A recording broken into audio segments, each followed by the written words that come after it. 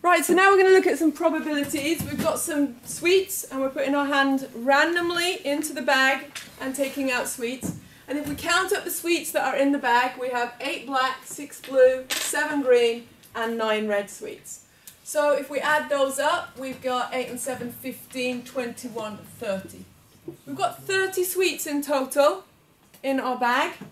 So what's the chance of us randomly putting our hand in and getting out a black sweet? Well, there are 8 black sweets in total. So the chance of us getting a black sweet is 8 chances out of the number of sweets in total. So what we have to think of when we're talking about probability, number of sweets you're trying to find, possible, so of that colour, divided by total sweets. And probabilities you often answer in fractions. So 8/30ths, could we simplify that? Well, yeah, we could simplify that to 4/15ths. And then we'd leave it like that often. So the chance of us getting one black sweet would be 4 chances out of 15. What about 2 black sweets then? Well, the first time we put our hand in, there's a chance of 8/30ths that we're going to get one black sweet. But now there are 8 black sweets anymore. So the second time we put our hand in, there are only 7 black sweets left.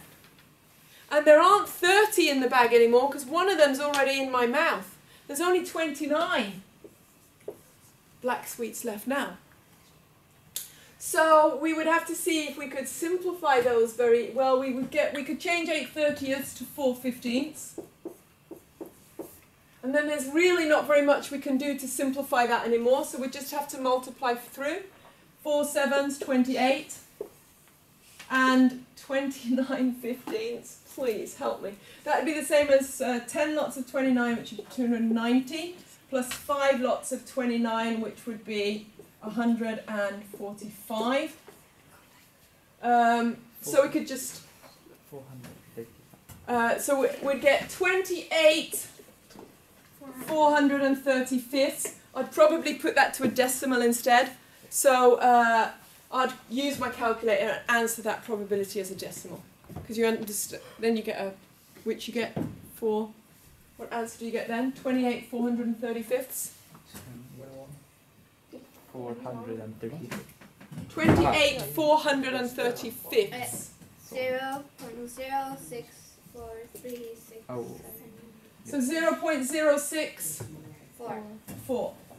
So approximately a 6% chance of me getting 2 black sweets straight after each other. There's a 6% probability of that. What about 1 blue? Well, the chance of me getting a blue is there are 6 blue sweets out of a total of 30, followed by 1 green. Well, I've got all my green left, so there is followed by means and, directly after this 6/30ths, I also get 1 green sweet. There's 7 chances of getting a green sweet, and there's only 29 sweets left, because I've already taken 1 here. Okay? So we could simplify that. 6/30ths is quite nice, because that simplifies to 1/5. So we don't get quite such a...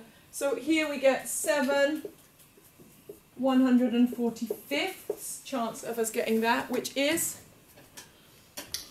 1 times 7, 7, 5 times 29, 145. As a decimal?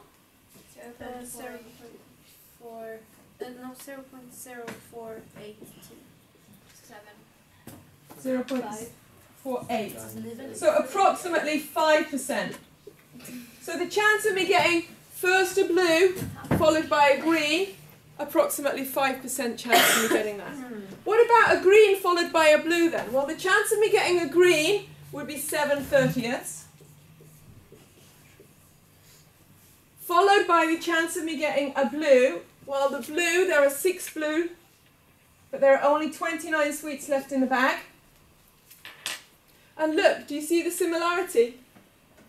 6/30ths times 7/29ths. Here, 7/30ths by 6/20. Here we're going to get 6 goes into 30, 1 and 5 times. So we're going to get exactly the same number. We're going to get 7 times 1, which is going to be 7.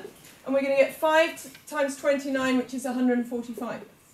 So which order these two events happen is still going to give us the same answer. Even though the individual probabilities were different, here we had 6/30ths, here we had 7/30ths.